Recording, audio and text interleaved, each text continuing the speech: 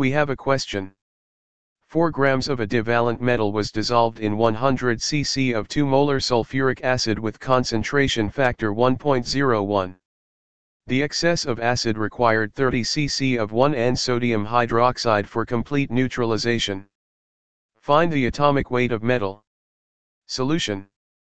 For sulfuric acid, given volume V1 is equal to 100 cc.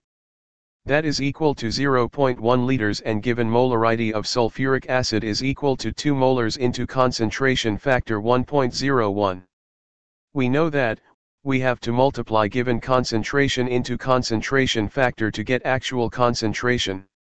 That's why given concentration of sulfuric acid is 2.02 molars.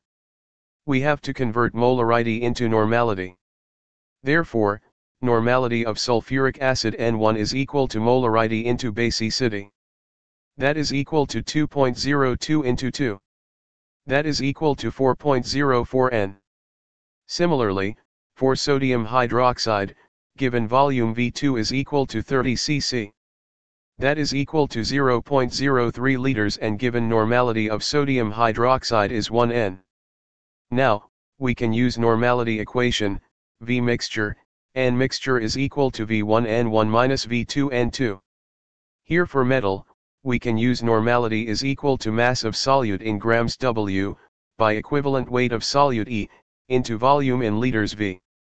Hence, we get volume V mixture into mass of solute in grams W, by equivalent weight of solute E, into volume in liters V mixture is equal to V1N1 minus V2N2. Here V1N1 is for acid and V2N2 is for base, and V mixture for metal. Or, volume V mixture into 4 by equivalent weight of solute into volume V mixture is equal to 0.1 into 4.04 minus 0.03 into 1. Here V mixture is cut by V mixture. Therefore, equivalent weight of solute E is equal to 4 by 0.374. That is equal to 10.695 AMU. Therefore, the atomic weight of metal is equal to equivalent weight into valency. That is equal to 10.695 into 2. Here, according to the question, metal is divalent, so the valency of given metal is 2. So atomic weight of metal is equal to 21.39 AMU.